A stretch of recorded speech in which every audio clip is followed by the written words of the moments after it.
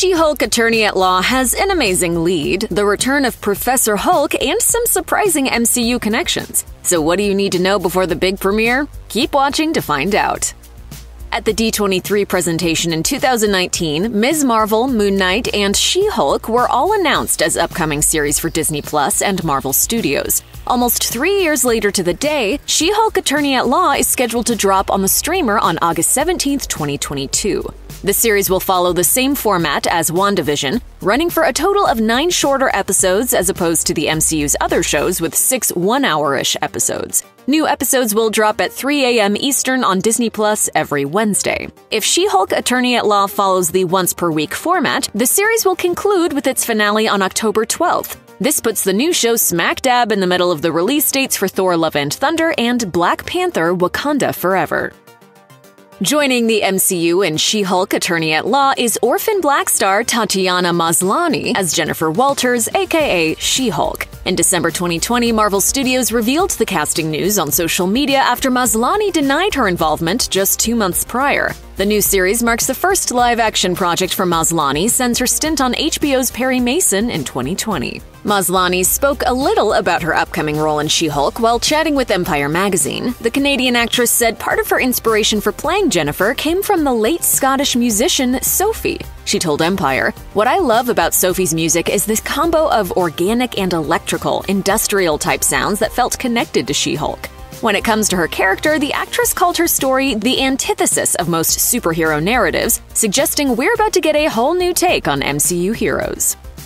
The second original Avenger getting some time in an MCU Disney Plus series is Mark Ruffalo, returning to the role of Bruce Banner after his appearance in the post-credits of Shang-Chi and the Legends of the Ten Rings. Ruffalo's last major MCU role was in Avengers Endgame, and it looks like She-Hulk Attorney-at-Law might be his final performance with the studio. Based on comments he made to Access Hollywood at the Adam Project premiere, it's been speculated that Ruffalo will retire from the MCU. He had high praise for Maslany. Freaking legendary as the She-Hulk. I'm passing the banner onto her. Based on what we see in the trailer for She-Hulk, he'll serve as something of a Hulk coach to Jennifer Walters while she acclimates to her newfound powers.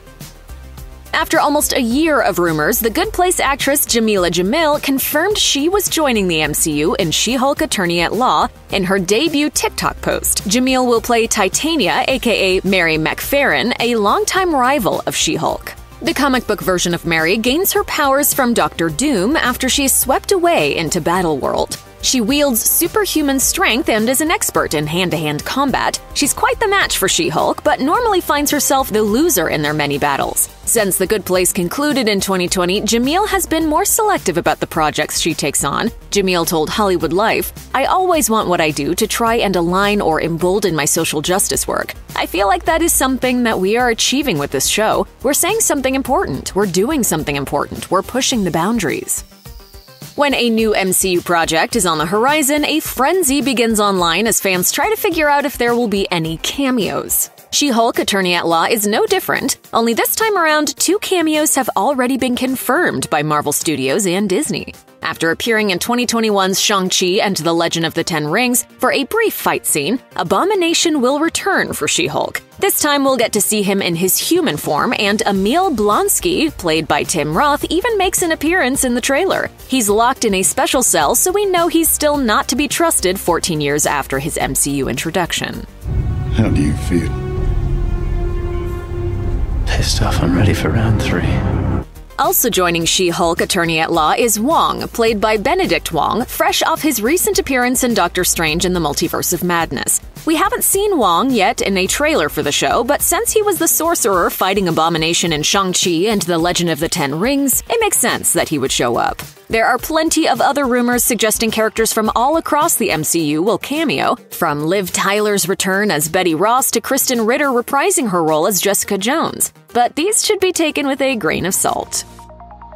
The first official trailer for She-Hulk Attorney-at-Law shocked the MCU fandom by giving them a brief glimpse of Frogman. A popular Twitter spoiler account had previously leaked the character's inclusion in the series, but it wasn't taken too seriously at the time. No actor has been connected to Frogman, but with Josh Segarra and Griffin Matthews attached to unknown characters, it's reasonably safe to assume one of them is playing the obscure character. Not to be confused with his dad, the villainous Leapfrog, Frogman first appeared in 1982's Marvel team-up number 121. When Leapfrog, real name Vincent Patilio, gets arrested and put away, his son Eugene decides to use the mantle as a force for good under the modified identity of Frogman. There is no substantial direct connection between Jennifer Walters and Eugene in the comics. However, Leapfrog's criminal endeavors frequently pit him against Daredevil, and Matt Murdock just so happens to be a lawyer who recently made his post-Netflix MCU debut in Spider-Man: No Way Home. So that connection could explain his appearance.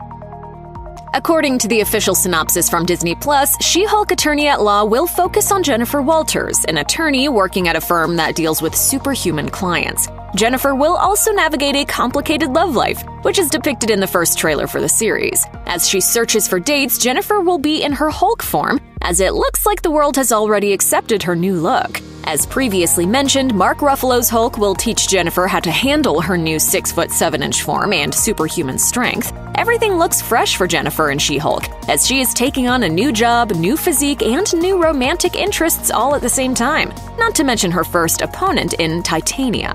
There's a brief moment in the trailer where the two women battle it out in a courtroom, but the root of their issues in this particular series is still in the air. Much as the Hawkeye mantle was passed on to Kate Bishop in Hawkeye, we expect the same sort of thing to happen in She-Hulk, with Maslany being the MCU's primary green giant moving forward. Yes! Yes! Yes! No! No! We all know by now how Bruce Banner gets his powers, but the origin of She-Hulk's powers is a little more obscure, simply because the character has spent comparatively little time in mainstream media. Unless you are a Marvel Comics reader, you might be totally unaware of how Jennifer bulks up. Based on what we see in the trailer, we expect to see Jennifer get her powers early in the series. It would be a surprise to find out she already has them by the time the show begins, although that's not impossible. Here's how it goes down. Jennifer is shot by a man named Nicholas Trask, who is seeking revenge against her father. Her wounds are grave and she needs a blood transfusion, so her cousin Bruce steps up to help her out when there are no other options. With gamma radiation coursing through his veins, there was no way to avoid Jennifer getting the irradiated blood into her system. But it's not just Bruce's blood that turns her, it's her anger and fear that really does the trick. Those are like the baseline of any woman just existing. And just like that, she becomes superhuman. Jennifer is not quite as powerful as Bruce in her Hulk form, and her stature is slightly smaller, which makes her look more human-like and less monster-like.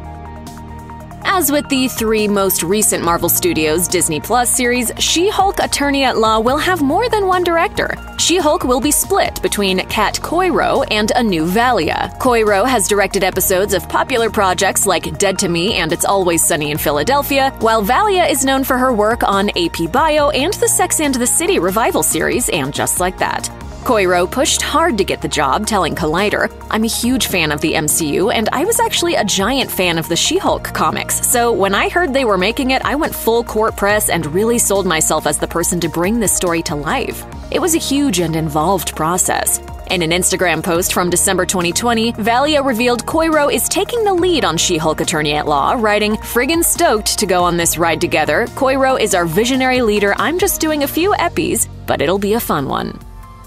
The Hollywood Reporter revealed that Jessica Gao was hired as head writer for She-Hulk Attorney-at-Law back in November 2019. Gao is an Emmy-winning writer who nabbed the gold statue for her work on the Rick and Morty episode Pickle Rick. She also has writing credits on Robot Chicken, Big Time Rush, and Silicon Valley, just to name a few.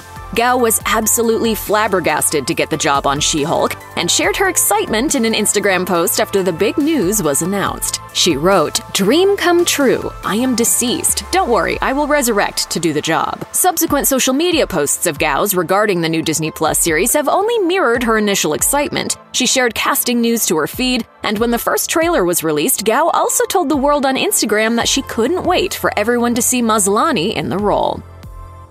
We know for certain that She-Hulk Attorney-at-Law connects to Shang-Chi and the Legend of the Ten Rings in a minor way, with a blink and you'll miss it confirmation in the trailer. When we see Wong leaving the Fight Club in the Phase 4 film, he opens a portal, and on the other side is a room with a large cell in the middle of it. The same cell can be seen in the She-Hulk trailer, where Jennifer Walters talks to an imprisoned Emil Blonsky.